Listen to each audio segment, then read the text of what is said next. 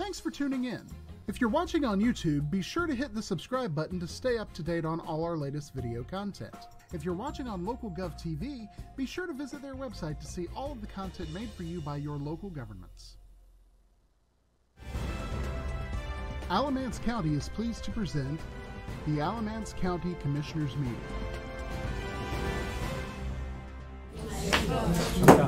We could come to order, please. This is the December 16th, 2019, 7 p.m. meeting of the Alamance County Board of Commissioners. I'm Chair Amy Gailey. Commissioner Sutton is not with us tonight, but we do have Commissioner Boswell, Commissioner Lashley, and Vice Chair Steve Carter. So welcome to you all. Thank you for joining us tonight. If you care to, you may join me in prayer. Heavenly Father, we just lift up our hearts to you tonight with praise and thanksgiving for a beautiful day and for this holiday season, Lord. We just especially want to pray, Lord, for all of those people in our community who have lost loved ones recently or in the past who may really be struggling with this holiday, who have a hole in their hearts that they're missing somebody really close and important to them. And we just pray that they would feel your peace and your presence with them, and that you would touch them in their lives and give them comfort, Lord. We also pray for all those in our community who work to serve and to help other people, that you would recognize their work, that you would bless them, and that you would help them to feel the appreciation of the community for all that they do. We pray for those who are serving our country overseas the holiday season, that you would keep them safe and that they would feel your presence and your peace as well. Please bless this board as we go about our work tonight. We pray that everything we think, say, and do would be pleasing in your sight, and that you would make us worthy of the callings which you have set before us. In Jesus' name we pray. Amen. Amen. Amen. If you would please join me in the Pledge of Allegiance.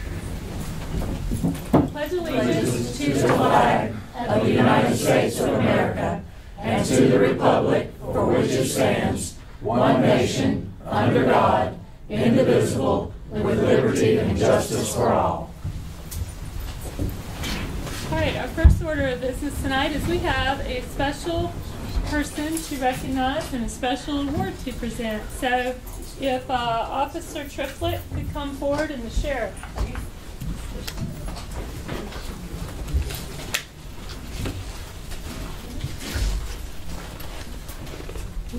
All right, let's get over here.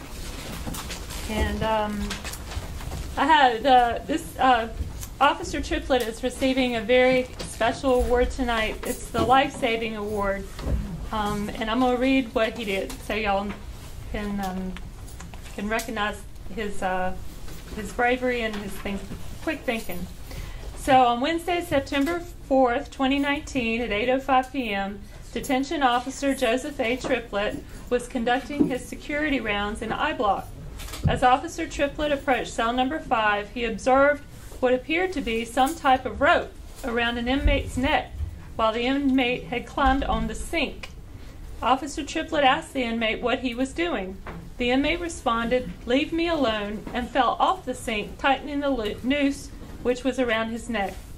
Officer Triplett used his radio to call for assistance, then rushed to the aid of the inmate.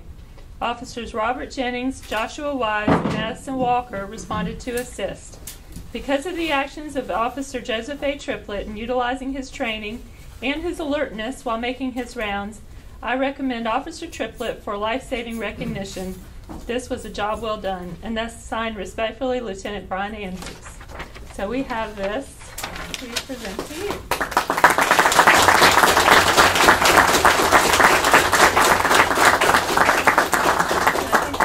Has something. And there's your life-saving pen that goes on it. Thank you, sir. Thank you.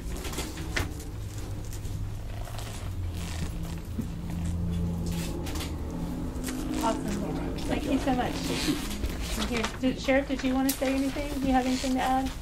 I know he does. I want to thank him because there's probably been a lawsuit following hanging in the jail, and I've got enough of them.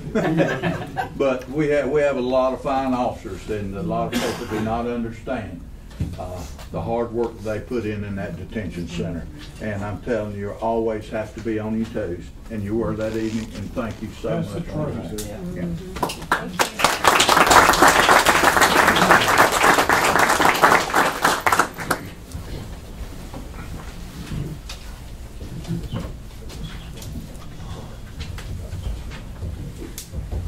All right. Next on our agenda is time for public speakers on topics which are related to agenda items.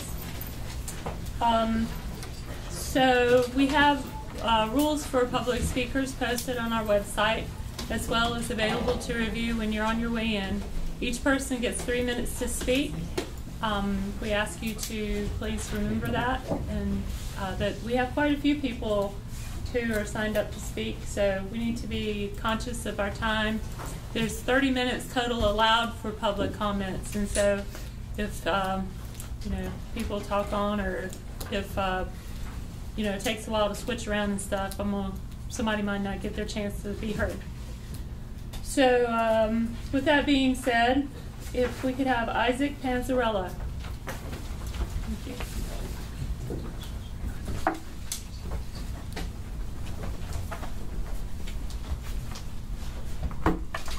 Good evening, Chair Gailey and fellow commissioners. My name is Isaac Panzarella. I reside in Raleigh, North Carolina. Thank you for the opportunity to come here and speak to you today. Just a little bit about myself. I'm a licensed professional engineer in the state of North Carolina. I've been practicing here in the state since 2003, and I'm employed by the North Carolina Clean Energy Technology Center at NC State University, where I support technical assistance on clean energy development. I'm not here today representing NC State. I'm here as a private citizen just to talk about the solar development and the new heavy industrial development ordinance. Now, first thing I wanted to talk about was existing solar farms in Alamance County.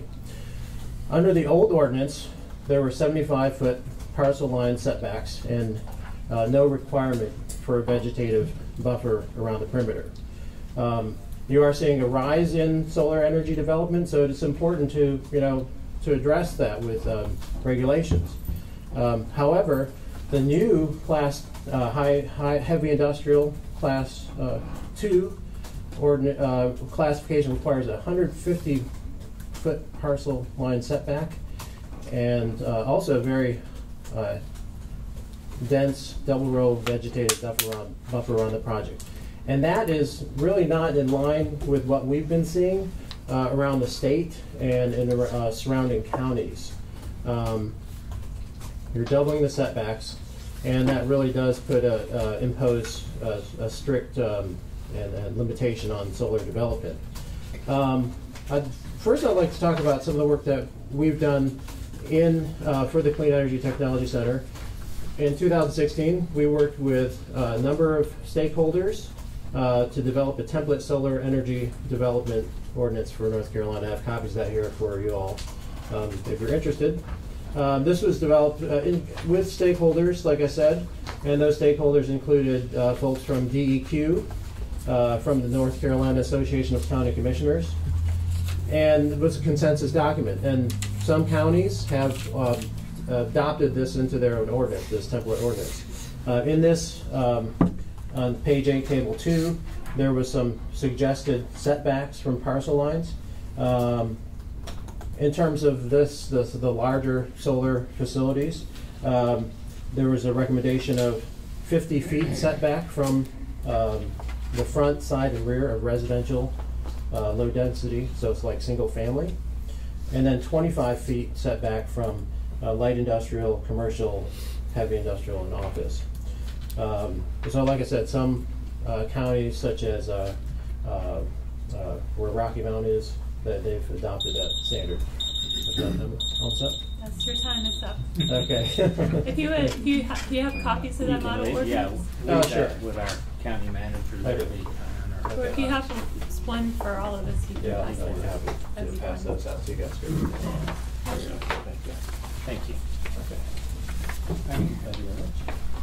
Thank you, sir. This is helpful. All right. Walt Whitman.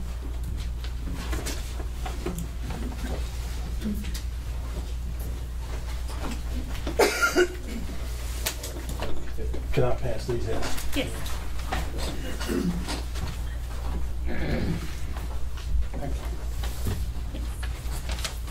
Could you give that to Mr. Commissioner Sorry, and she would take care of that. I just wanted to give you an update on some things that's happened since I was here 2 weeks ago at the meeting.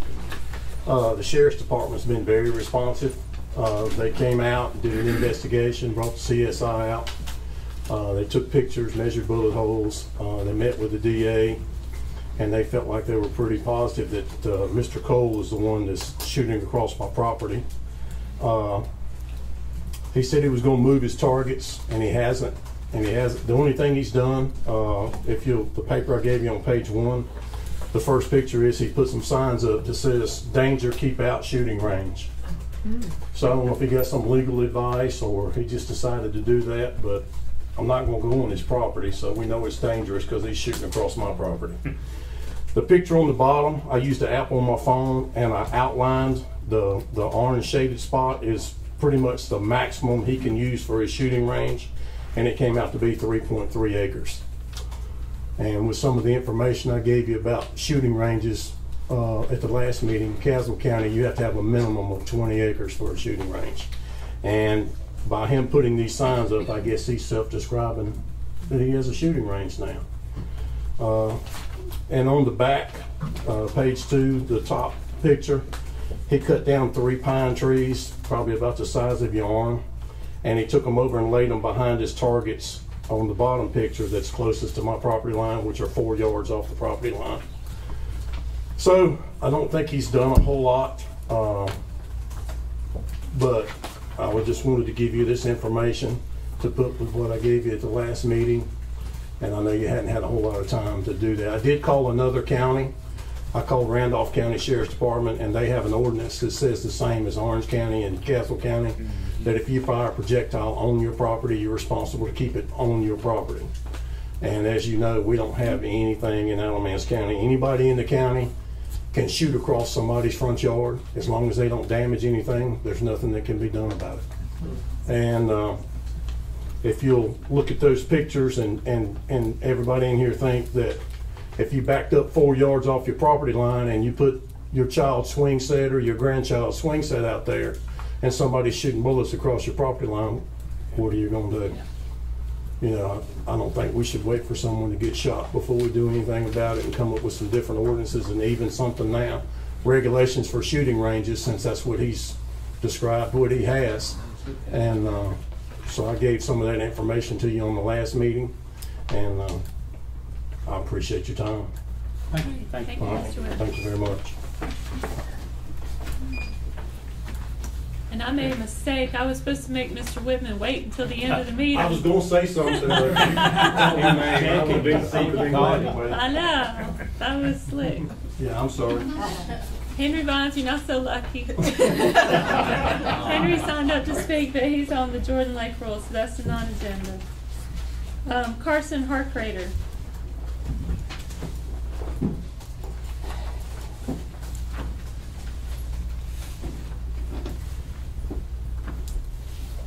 Good evening.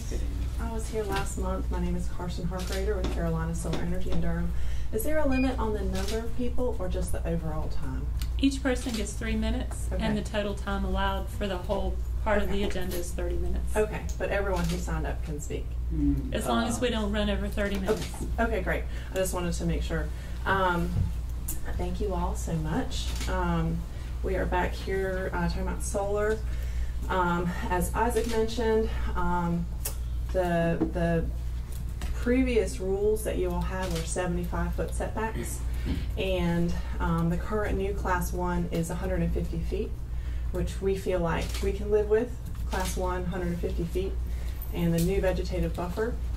It's the Class 2 with the land use spacing that's the challenge for us. And my attorney has told me that I can't use a variance. There's North Carolina law at the state level that on variances that she doesn't feel would be able for us to get our financing with using that method. So asking to go back to Class 1 as part of a potential amendment process, I also wanted to let you know that we did reach out to Stephanie Thurman, who's the woman who spoke at the prior hearing with lots of concerns. And we went to her house, left her a note. We've been in contact with her on phone and text message, and she sent you all an email today. Got it today. You received it. Okay, great. I wanted to make sure you had all seen it because she had planned to come and was not able to come, but she was just voicing her support for solar. So yeah, we have a project we're really hoping to do in Alamance County, bring in some new tax base and a low intense use, and ask to hopefully be considered to be moved back to Class 1. Thank you. Thank you. Thank you.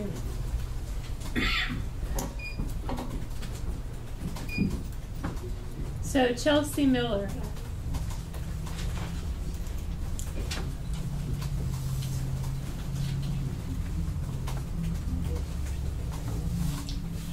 Good evening. Thank you so much for allowing us to speak at this hearing. My name is Chelsea Miller. I live in Alamance County in Burlington, and I'm here to speak a little bit about our property as some of the land that's proposed to be used for the solar field.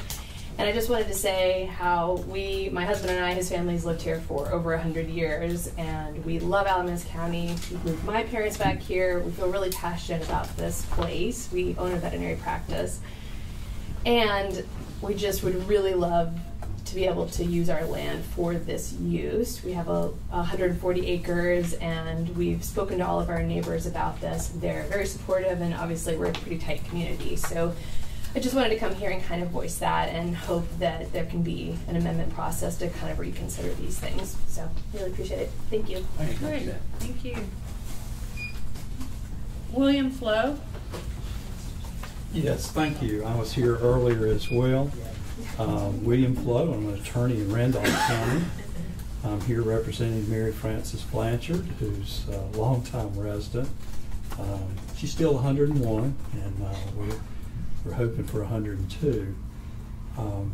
She wants to create a legacy with her farm, so she doesn't see a need for her to sell it or for her grandchildren to sell it.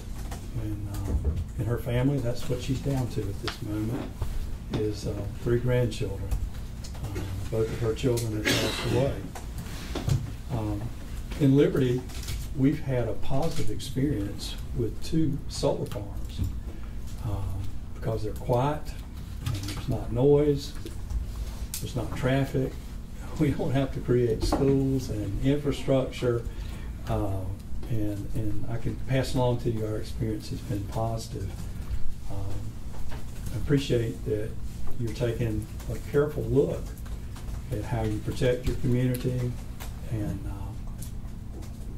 there's a part of me that says solar doesn't really fit into something when you say heavy industrial. I think about manufacturing and things like that that disturb the soil. This is not the case here, and Alamance County is in this I-85 corridor. You're going to continue to have people come in because of your attractive location. Continued need for this power source. Our neighbors in Chatham County years ago created a facility which is nuclear. So you have posted signs that say, if you hear a siren, pay attention. That's a little bit of an eerie feeling as you go down 64. Certainly, here's an alternative that is much safer and cleaner. So on behalf of Mrs. Blanchard, I thank you for your attention. And I think we're down to the buffer requirements and how we make them feasible for it to be economic. So thank you for your consideration. Thank you. Thank you. All right, Kelly Hare.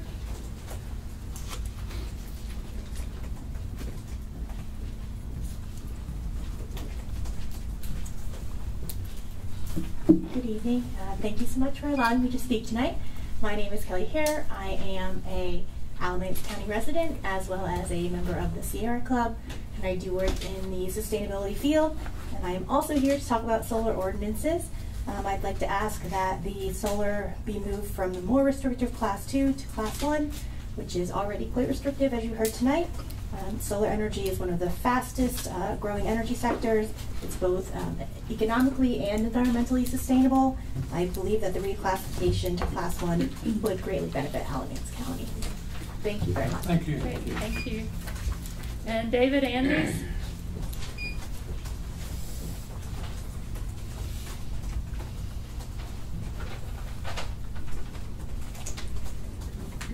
Hi, I'm David Andes. I live in northwest Alamance County, and I just wanted to point to a sort of a larger picture with this that we heard not long ago from the UN panel on climate change, that they were giving us about 10 to 11 years before to reduce greenhouse gas in the atmosphere before we reach a point of significantly worse environmental events and poverty for a lot of people. And that includes Alamance County, North Carolina, the United States.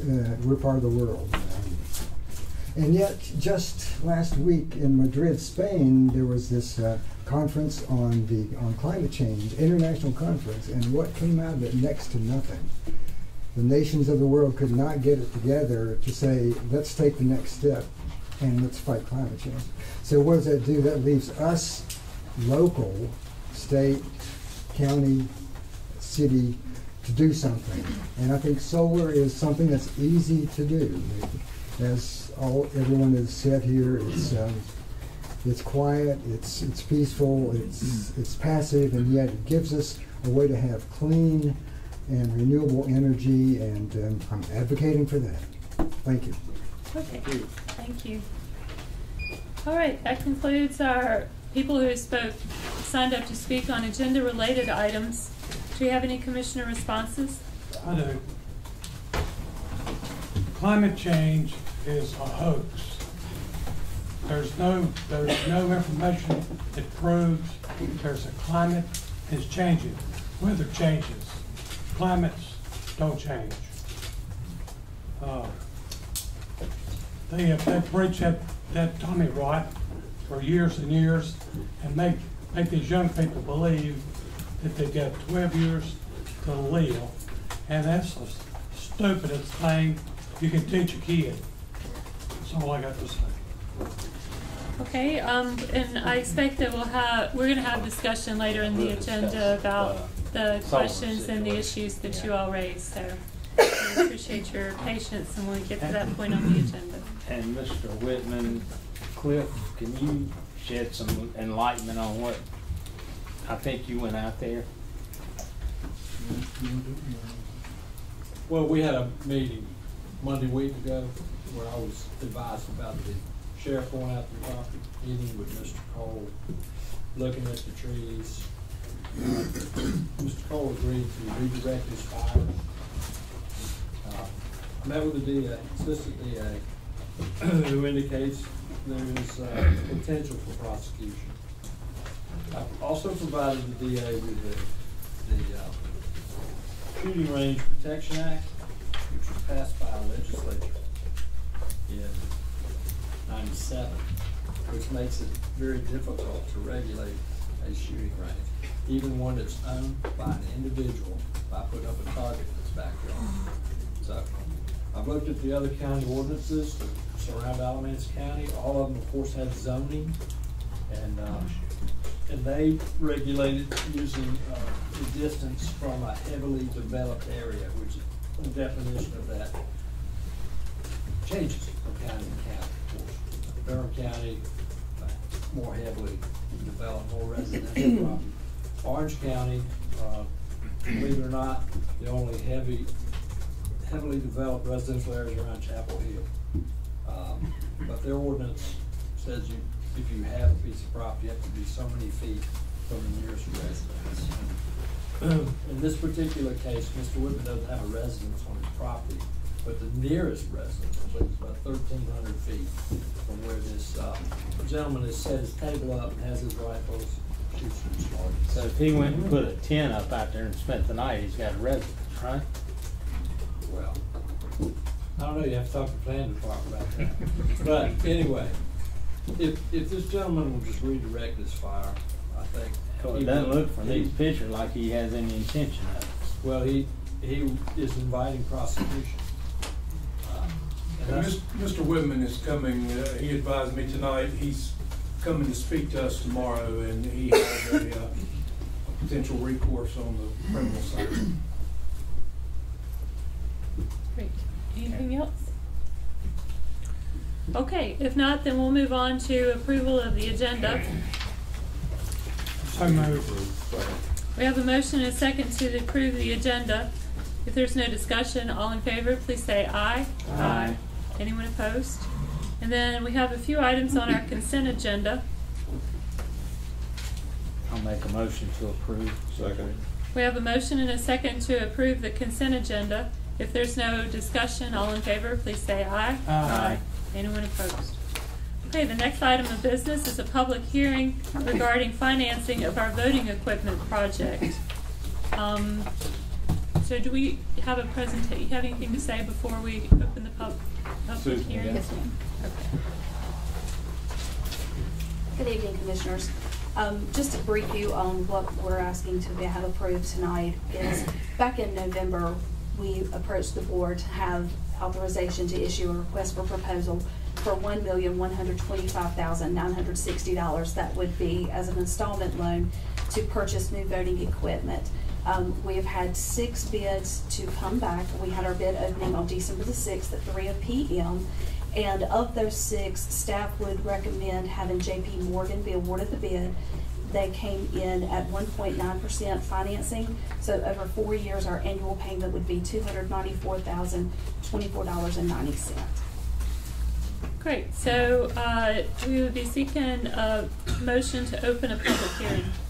So moved. Second. We have a motion and a second to open a public hearing regarding financing of the voting equipment. All in favor, please say aye. Aye. Anyone opposed? All right, so I'll start with this side of the room. To my left, your right. Is there anybody here who wants to be heard on the issue of financing the voting equipment with the terms that Ms. Evans described?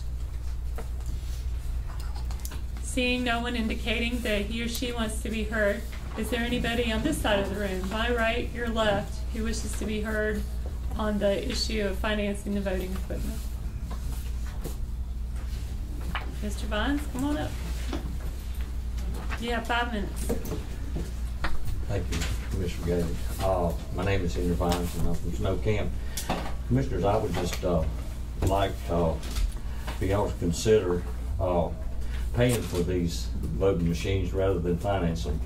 One thing that we're financing is the J.P. Morgan. The interest is not going to stay here in North Carolina or Alamance County. It's going outside the state first and foremost.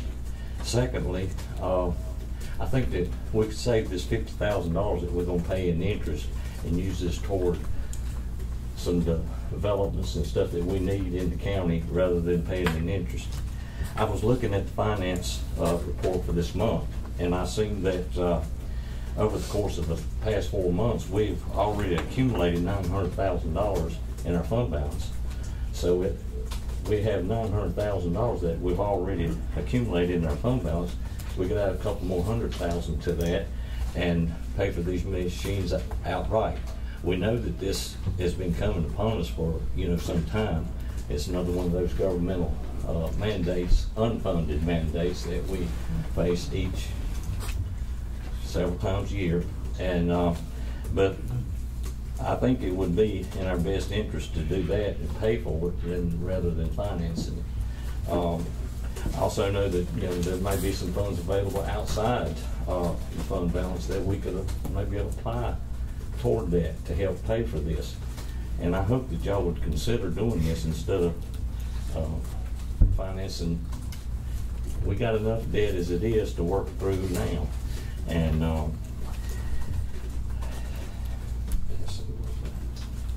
also, got my train of thought here, I'm sorry. But anyway, by doing this, we could save this $50,000 and also keep the money here in Alamance County and let it work for our economy instead of someone else's. And I appreciate your consideration on that. All right. Thank you, Mr. Vines. Is there anybody in the overflow room tonight? All right. So is there anybody else who wishes to be heard on this topic? If not, we'd be seeking a motion to close the public hearing. So moved. We have a motion and a second to close the public hearing. All in favor, please say aye. Aye. Anyone opposed? Okay. So, does anybody have any responses to Mr. Vines? I've got a question. The amount that he referred to, I presume that's a timing issue with the increase in the fund balance. Would I be correct on that? Yes, so we've built capacity into our capital plan to borrow these funds, and in fact, I would encourage the board to proceed with the financing. We're trying to safeguard our fund balance, and to take $1 million out of it to pay for these machines up front, as we're about to start looking at having our credit reevaluated by Moody's and Standard & Poor. One of the big things they look at is our fund balance amount. We have the capacity to fund these payments in our capital plan now. It's built into it. So I would suggest that, knowing that we're looking at borrowing a tremendous amount of money next fiscal year, and we'll be going through a credit rating process where they'll be looking closely at our fund balance. I think what you're going to see at our audit is our fund balance is going to be close to 12%, which is lower than our target. That's already a problem for us. I would be hesitant to recommend to the board anything other than financing it the way we've got it laid out here. But it is an option. We do have the funds to do it. I just think that it's good to be able to show the rating agencies that we have a capital plan. We're following it. It includes financing this equipment, and we're really guarding our fund balance very closely. And that's a 2% loan, right? 1.9. 1.9. Do we have the capability to prepay this loan without any penalties? No, there would be a prepayment penalty that would be assessed. Has a swap on it, doesn't it? Okay. What's the 2.06? What is? The 2.06 is if we were to do it with a higher prepayment understanding with the funding agency. What option 2 would allow us to do is higher of a swap, as Commissioner Carter was talking about. It would be prepaid without a penalty in whole, but not in part, prior to maturity after the initial 12 months. So if we wanted to go with a prepayment non-prepayment penalty of that, then we would opt for 2.06%, meaning that after a year we could pay it off. But we're already paying higher on interest. And as Brian said, these payments are included in our capital financing plan and does not impact our tax rate. If you remember, we've separated capital from operations completely, so this is almost like a standalone budget.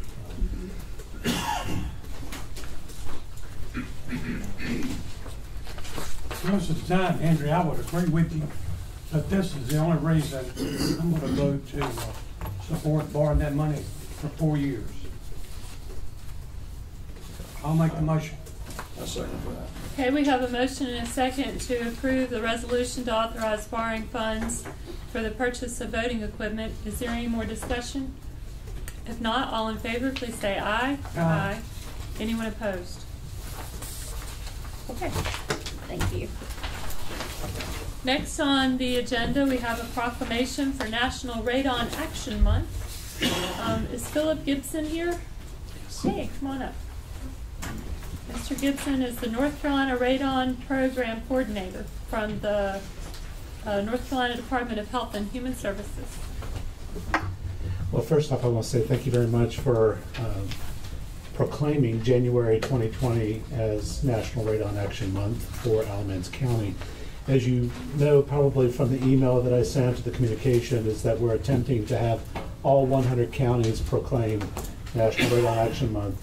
Well, why are we doing that? Well, radon is the leading environmental cause of lung cancer in the United States, second only to cigarette smoking. So we do this every year. EPA already recommends, or not recommends, but regards January as National Radon Action Month. You doing so it's our hope that residents of Alamance County will actually test their homes, which is a voluntary measure, for radon. Now, we will be giving away 3,000 radon test kits during the month of January. That's statewide. We have worked with your county health department in the past. We continue to do so, as well as county extension offices for local distribution. We're not doing that in 2020. We've had a lower than desirable return rate on the test kits, so we're hoping that those who do actually get a test kit will utilize it. Their retail value is $17 each. If folks wanted to purchase one, they could do so at their local hardware store. So radon is a naturally occurring radioactive particle. It's the result of uranium that's naturally decaying in rock and soil. And we also are transporting rock. So you all have your own quarry, I'm sure, in the county. And there are buildings that are built all over the country with quarried rock, creating concrete. And so we also have high rises, condominiums, townhomes, and so forth that may have building materials that may have uranium. We know that that occurs in North Carolina quite often. So with that, I do have a sheet, and it's basically a fact sheet on radon. I'd like to give that to you if you don't mind. And I have enough for probably most everybody in the audience as well. Thank you.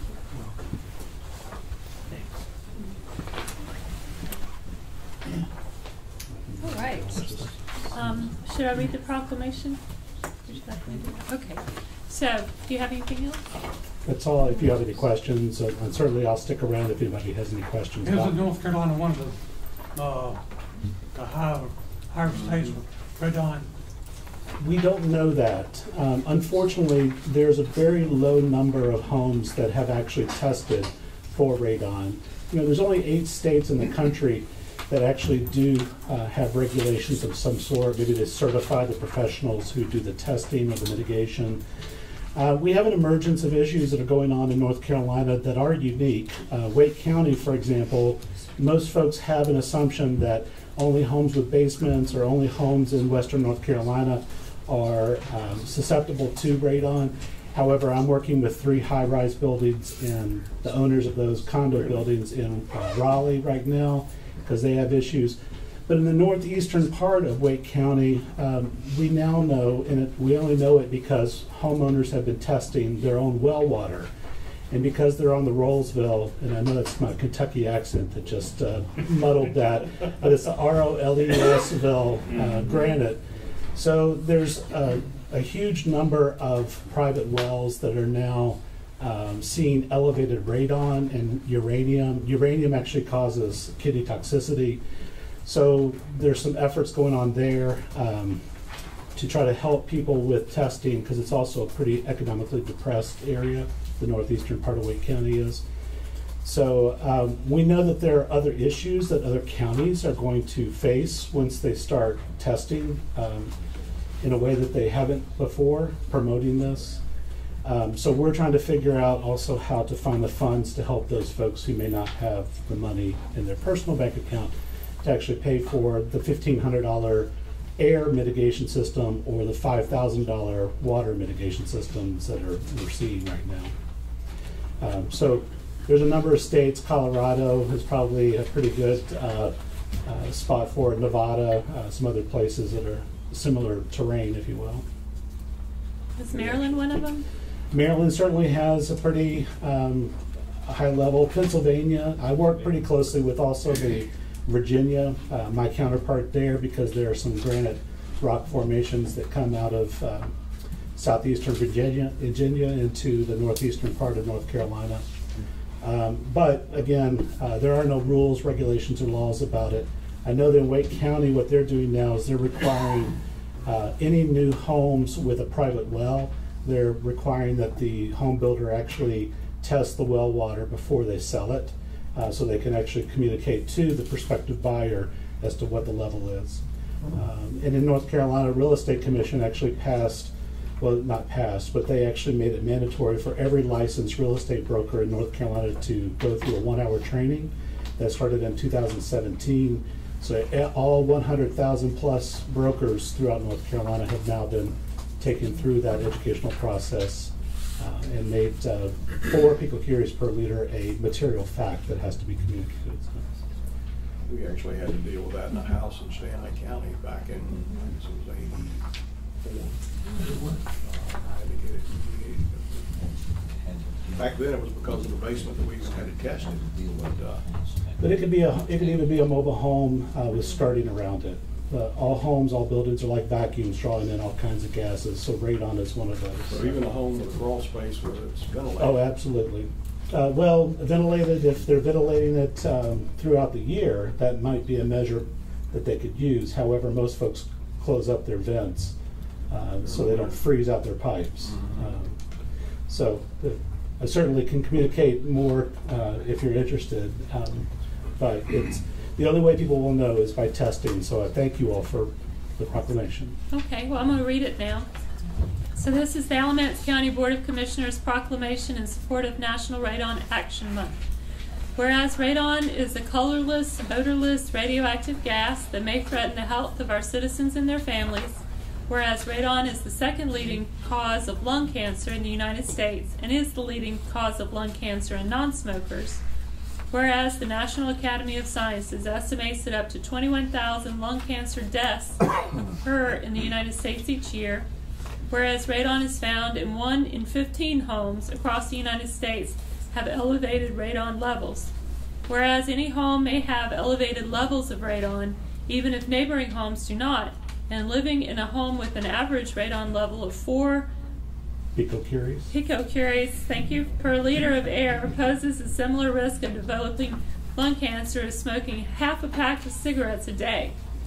And whereas testing for radon is simple and inexpensive and radon problems can be fixed, whereas Alamance County Public Health, United States Surgeon General, the United States Environmental Protection Agency, the North Carolina Department of Health and Human Services North Carolina Radon Program, and the North Carolina Advisory Committee on Cancer Coordination and Control support efforts to encourage homeowners to test their homes for radon, have elevated levels of radon reduced.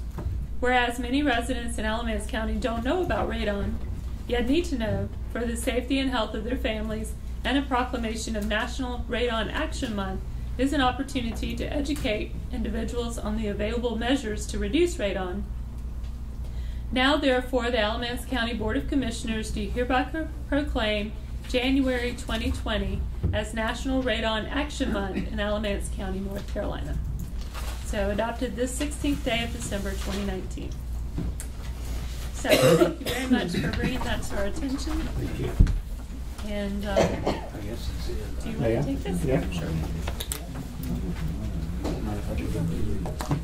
Oh, I love it.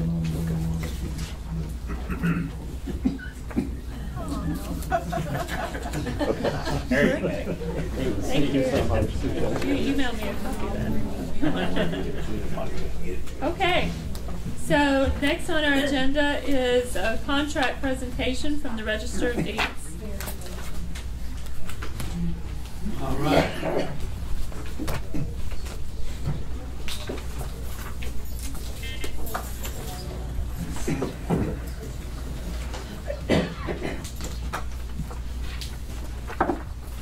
I brought the wrong piece of paper with me. Well, I got it from my side of Cheryl.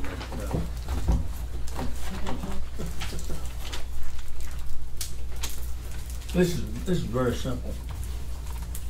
What we want to do is to, the North Carolina legislature enacted legislation that required registers of deeds to redact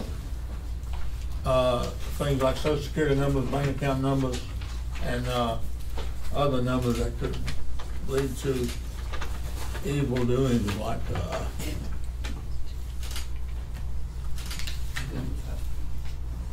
Identity theft. Like what? Identity theft. And I know a little bit about that. My Social Security number, an image of my signature, and my name has been published on the World Wide Web. And so I tried to do something about it, and I contacted the Social Security Administration. They said, "Well, have you been robbed yet?" I said, "Not yet." But they said, "Well, call us after you've been robbed." Well, I won't have a dime to make a phone call. That's right. We all know that identity theft is a big problem in today's society. In that regard, North Carolina has the Identity Theft Protection Act to help protect its citizens.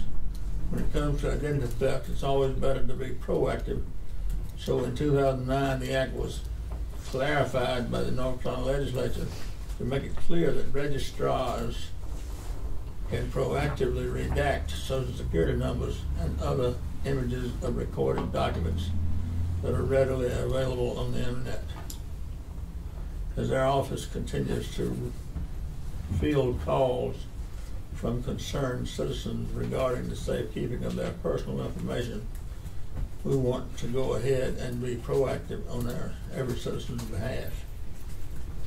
Our current software provider, Logan Systems, has given us a bid for this project that we are ready to sign. Logan Systems is very experienced in these types of redactions. These both optical character recognition, OCR, which works well for typed pages, and intelligent character recognition, which works as a supplement for handwritten pages, using OCR and ICR as well as their own sophisticated software rules. Pulled up a lot of potential numbers, which are then viewed by humans to determine whether the found numbers need to be redacted. The combination of resources allows them to achieve an accuracy rate of nearly 100%, which in turn will allow us to better protect our citizens. And the thing of it is, if we use Logan to do this work, that's the outfit that we're using for recording our stuff. And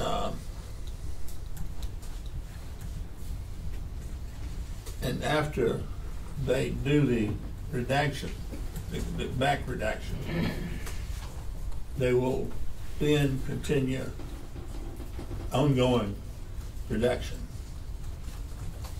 So that it will assure us that we don't, well, mostly assure us that we don't slip up and let some Social Security number get printed or disclosed on the internet. We're very careful about that. I personally, if you ask me for my, and I hate this term, social, my typical response is, I'm sitting on my social, do you mean my Social Security number? And because if they say social, that means that they don't take it seriously. They don't understand the seriousness of asking me for my Social Security number. But anyway,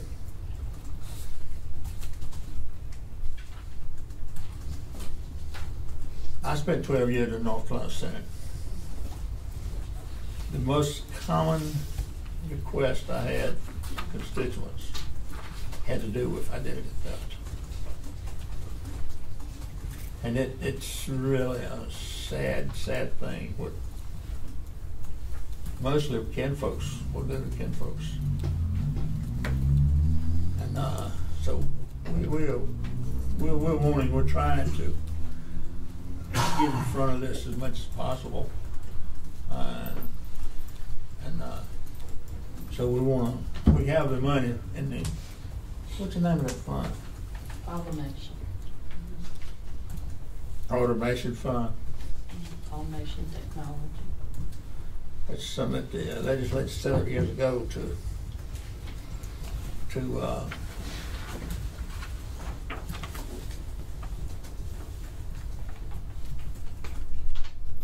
for registers of deeds to have the money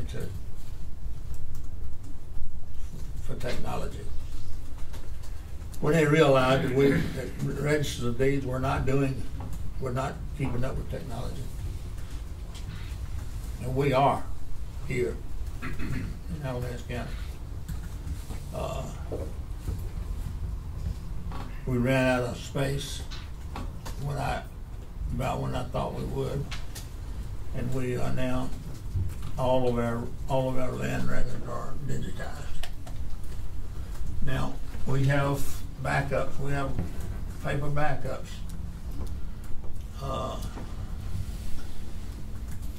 4 of them. One here, one in Greensboro, one in Raleigh, and one I don't even know where it is. So then I can't slip up and tell you where it is. And all of our marriage and birth and death records are also digitized, but we have the paper records there in the office. And we're running out of space for that too, but we're making it. We're figuring out ways to rearrange things and what you gonna add to it, Sheriff? That I have talked to Susan and Randy in purchasing, and I think they have made some arrangements, but we do get calls just about every day. People worried about, you know, who can get to their information, and we'd like to go ahead and get this in place. Been working on it for several months now. Okay, does anybody have any questions about the contract? Looks like there's plenty of funds there to do it, so I think we can go ahead and do it. I'll make the motion. Whatever. Okay, we have lots of motions and seconds.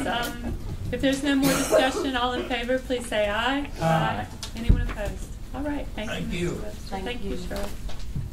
Okay, now next on the agenda is we're going to talk about how if we do amend the heavy industrial development ordinance, what process we would have to go through at that time. Mr. Hagan and I were talking about that after the last meeting. And Tanya Cattle, our planning director, has some information for us about what will need to transpire and take place before we can do that. Good evening, board. Nice to see you again. You have a memo in front of you. We just printed out something pretty brief. This process, I think you all pretty much already felt it out, but this will give you very briefly the few steps that we kind of looked through the process to do. So for step 1, it would be simple that the board here decides that there is a need for some type of amendment, and they determine that amongst yourselves. And then for step 2, the commissioners would make the request to the planning board to give a recommendation for a potential amendment to the ordinance. The purpose of the planning board is to come up with these types of things, language for the ordinance, some type of recommendation, and then it comes to you all. They, by state law, have about a 30-day time frame to give a response to you all. You, of course, can allow longer if it's a big project, but there is a minimum there. The planning board discusses the request sent over at their next scheduled meeting and develops that recommendation to come back to you all. And that's if it's a very speedy, kind of small project, or they can develop a recommendation of this is what we need and this is what it should look like for us to get a full written recommendation of any amendment to you. Similar to what we did with the update of the HIDO, that took months. We ended up putting a couple moratoriums on to get that process through what it needed to get to what planning board decided at subcommittee. Then it came back to planning board for their review of the subcommittee, and then from planning board it came back to you all. Depends on the project, depends on the depth of the project, depends on a lot of small things, but it can go in a couple different directions. But it does bounce back from planning board to commissioners. They do have that right to give the recommendation by law. From there, once it gets to you all, we do the same thing we did before. It comes to you all for a vote. If you don't have a unanimous vote on your first vote, you do have to have a second agenda item. First vote, you're going to have a public hearing. It's only required once. You don't have to do that both times if you need 2 votes. You only do it once by law. We do advertise that 2 weeks ahead of time, once a week for 2 weeks prior to. So something you have to give a little notice to so that the papers can print and do everything we need to do for that. That again is a state law thing. That's not local jurisdiction. Very brief. Did I leave anything out for you? if we're only looking at making one change, such as moving the, to one. yeah, the definition of the title's a little more broad than solar, but Renewable move energy. that down one step, one class, do you still have to come back with a presentation, or is that? I will do what you all want. We don't have to do a presentation. I can put it on the agenda, whatever the recommendation is from the board.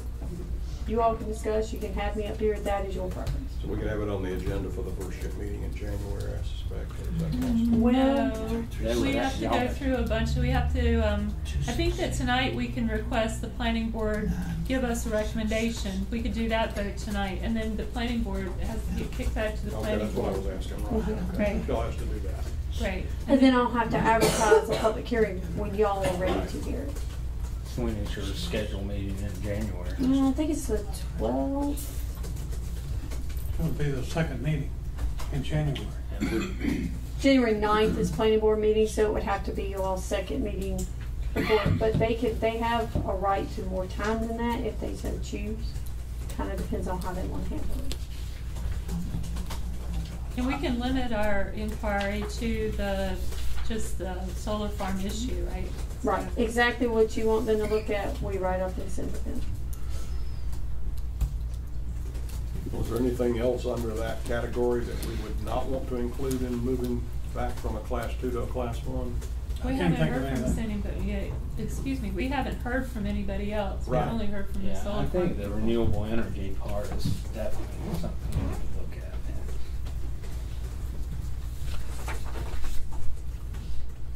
So we need to take a vote on that, Clyde? Just have a motion, second, and direct. I'll make the motion, we do Second. that. Okay, we have a motion and a second that the board has determined the need for amendment of the heavy industrial development ordinance as it pertains to renewable energy sources, and to request that the planning board give a recommendation for potential amendment to that ordinance. Is there any more discussion? I'm good. If not, all in favor, please say aye. Aye. Anyone opposed? Okay. Great. And then the health department has an update about their accreditation.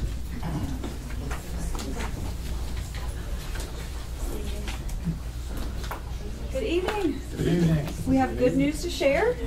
We'll be fairly quick about it. So we're excited to share with you all that the health department has achieved reaccreditation, and not just reaccreditation, but reaccreditation with honors.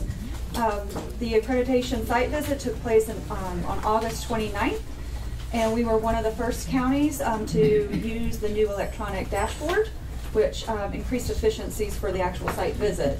And we received the distinction of honors, which means of the 147 benchmarks, we met 147, so 100%.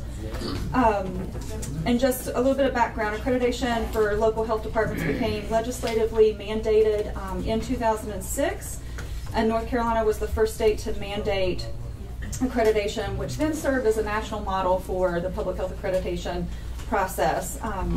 The accreditation assures quality of local health departments based on assessment, assurance, and policy development. It also highlights our own best practices, our implementation of those, the collaboration that we have within our community, and innovation. The accreditation process involves every facet of the health department, including every bit of our services, our fiscal arm, our administrative arm, our community partners, and our Board of Health.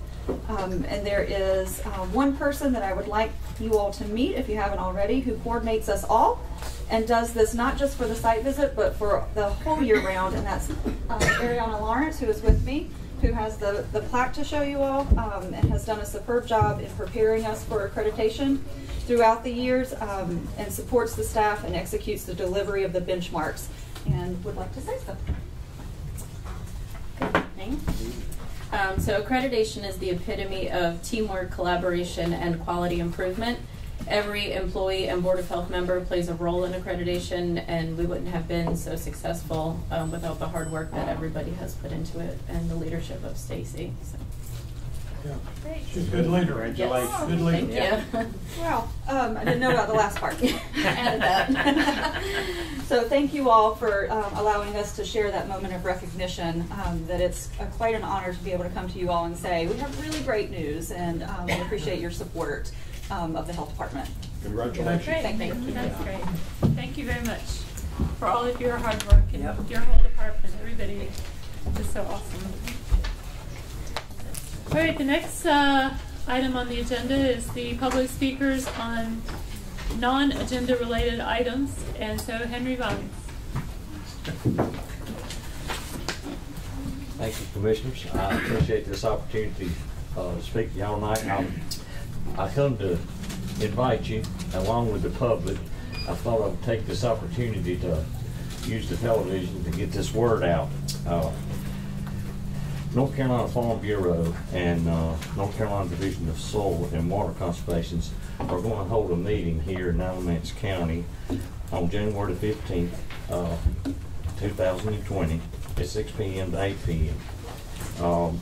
This will be a joint session with the Farm Bureau representatives along with the Soil and Water.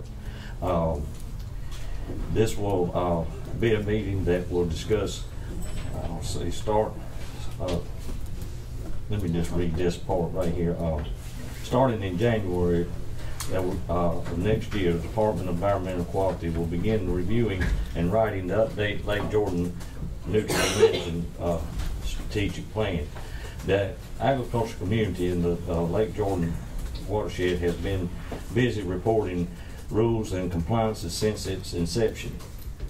In many cases, these rules have significantly impacted our operations and our land management decisions.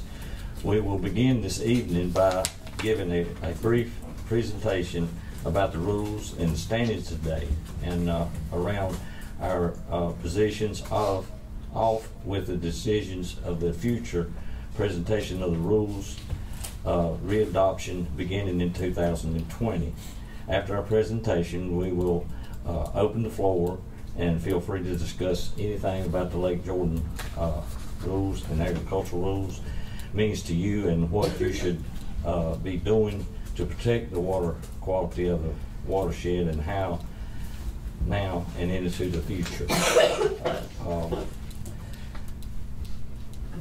Your feedback will be shared with the Lake, with Jordan Lake One Water Alliance. That's the North Carolina Farm Bureau is a participant, which is a group of stakeholders both inside and outside the state government whose aim is to develop and comply with integrated watershed management plans, which will hopefully help residents with the watershed activity more environmental, socially, and economical benefits than simply nutrients management, which we have been the ones that have carried the burden of all of this.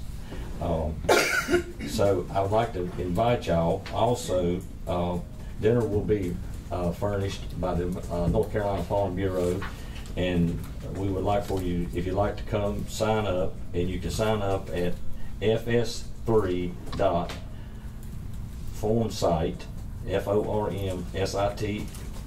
formsite.com, and we would like to see y'all there, and we'd like to invite all large and small farmers to come to this and get their input on this. What's the location? It's at the Agricultural Extension Office in the auditorium. Here in town? Yeah, over here at our Extension Office. Yeah. Thank you. Thank you, Henry. Thank you. Corey, did you get all that so you can send us an email about it? Send us. All right, Barrett Brown.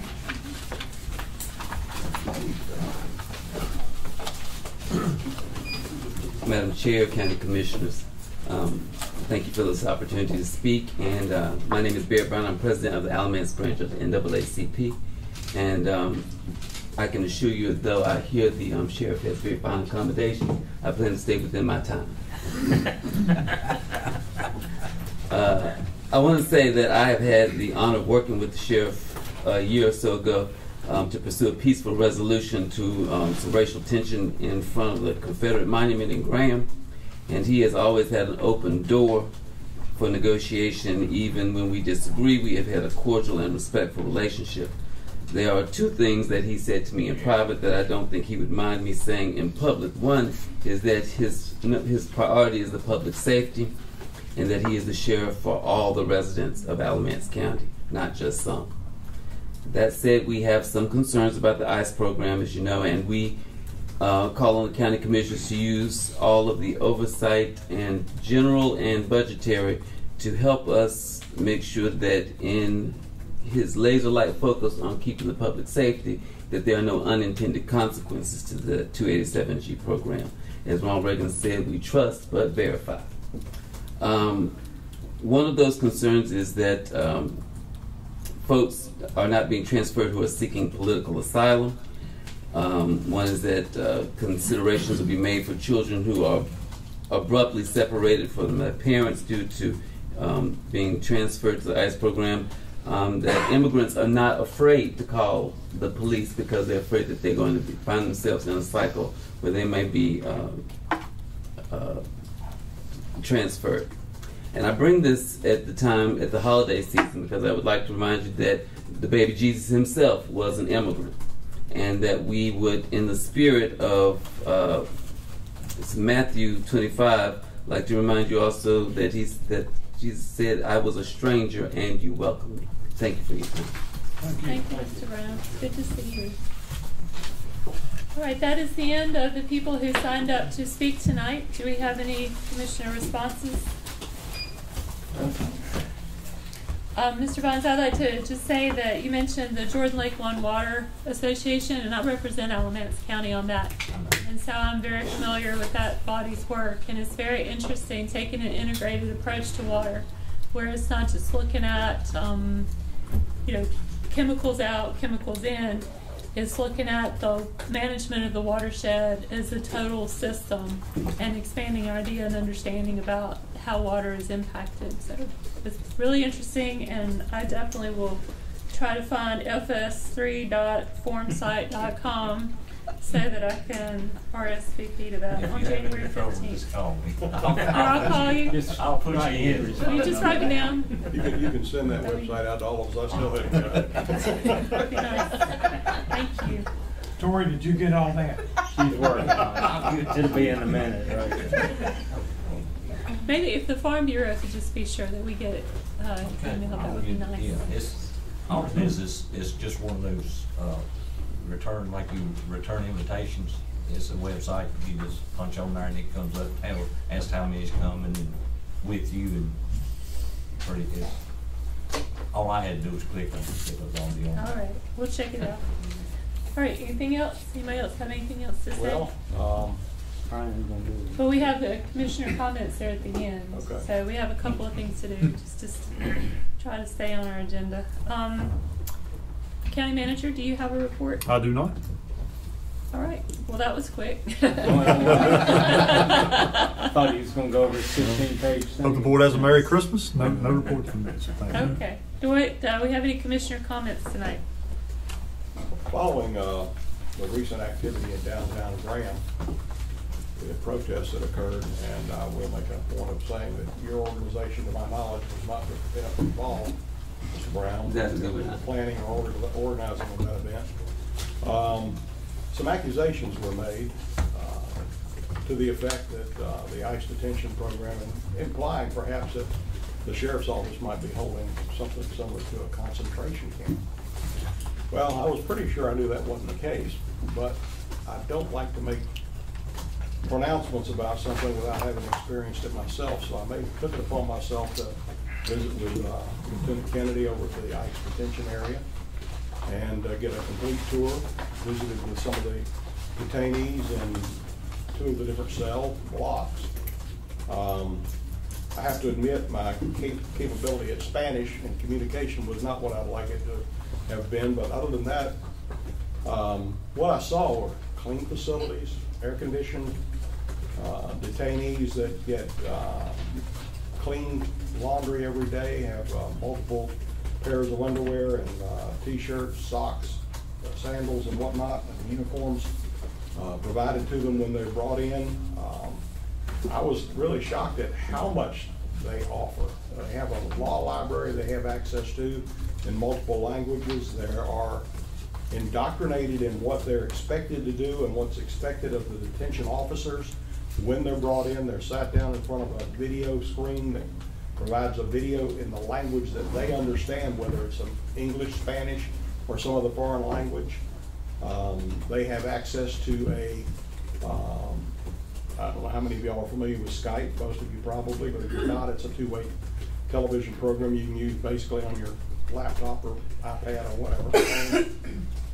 So they can communicate with people not only in the U.S. but outside of the U.S. on the system.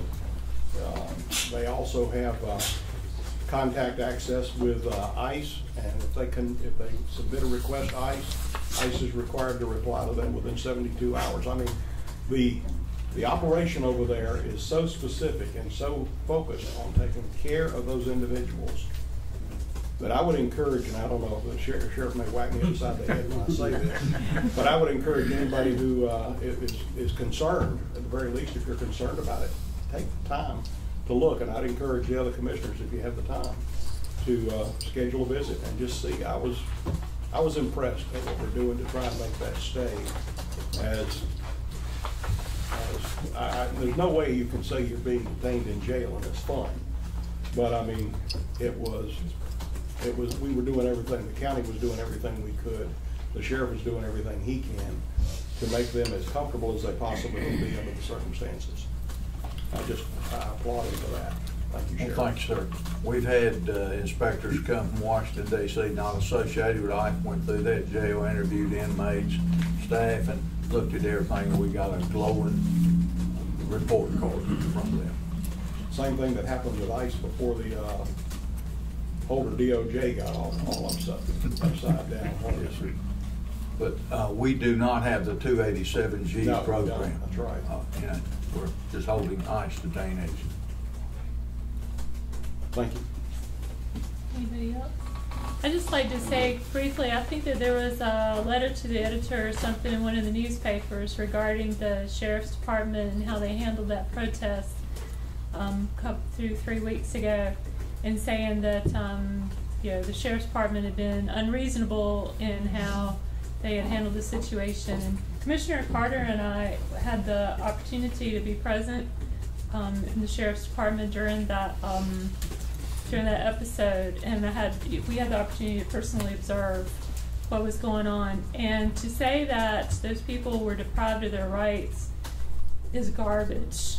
They did not have a permit to protest, and the sheriff's department, Sheriff Johnson, in his discretion, allowed a protest to take place in the street. There was an illegal protest. Those people certainly would have been within the law to have each and every one of them arrested, and the sheriff decided to use his discretion not to arrest them, but to allow them to have extra First Amendment rights, and that they did not have a permit, and that it was an illegal demonstration. And I think that instead of following up those activities with inflammatory rhetoric, propaganda attacking the sheriff, they could at least acknowledge that they didn't have a permit and give credit where credit is due. That's right. So I'm glad to have the opportunity to do that right now. So thank you. And it was also really good, I found personally, to be there to observe, because I was able to personally see some places the sheriff's department needs some help and some equipment and some things that they could use in the future.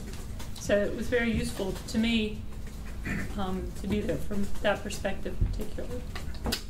So, is there anything else anybody wants to say? All right, well, everybody have a Merry Christmas, and we will see you next year. Oh, and we might cancel our meeting for the 1st of January. Mr. Hagan and I were talking about that. If it turns out we have a really light agenda, then we might let that one slide by. So just watch out for that. So, that's our Merry Christmas present.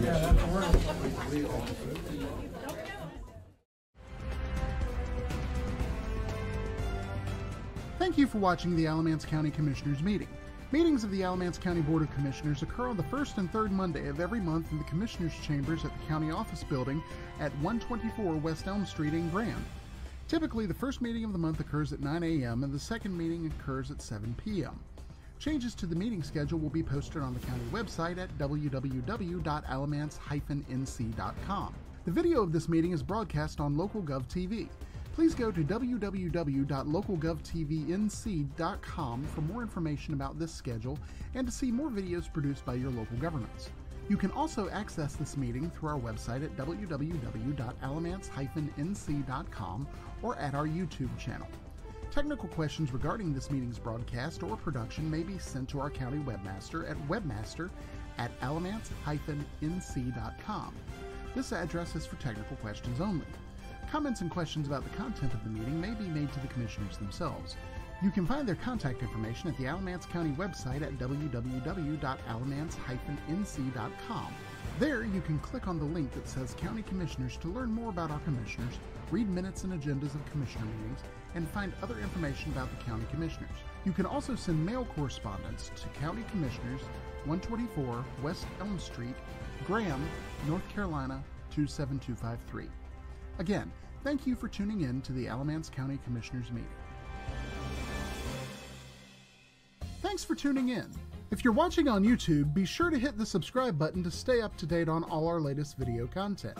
If you're watching on LocalGov TV, be sure to visit their website to see all of the content made for you by your local governments.